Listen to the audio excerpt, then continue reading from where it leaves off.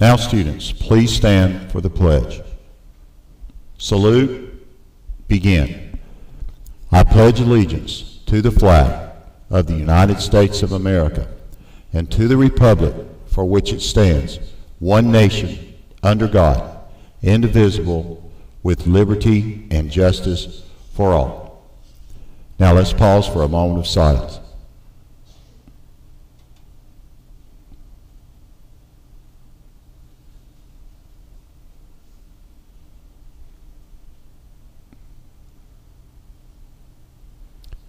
Thank you, and let's have a great day.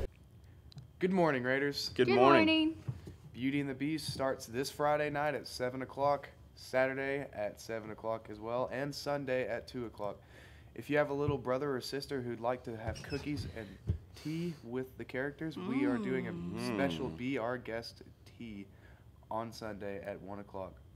We also have shows next Friday and Saturday. Tickets are $5 for students and $8 for adults.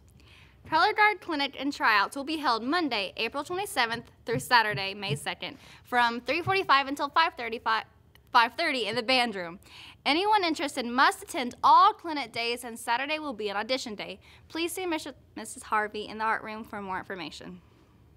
It's inventory time in the media center. Please double check your car, cat, closet, and under your couch. Get all overdue items returned and fines paid today. Remember, if you don't want a fee, return items on time. All fines and fees collected are used to replace lost and stolen items and purchase new requested items for the collection. Note, if you steal, you're a low down heel. Congratulations to all the seniors for a fabulous field day. Here are the results. Winning the t-shirt competition was Baker and Trammell. Now for the overall winners in third place with second place finishes in volleyball in the t-shirt competition, Bishop and Oliver. In second place with first place finishes in volleyball and tug of war, Gibson and Harrington. And in first place with a first place finish in volleyball and several of the relays, Hall and Fowler. Thank you to all the seniors for making the day a success. All yearbook payments are due by May 1st. Well, that's it for today, Raiders, and as always, stay classy.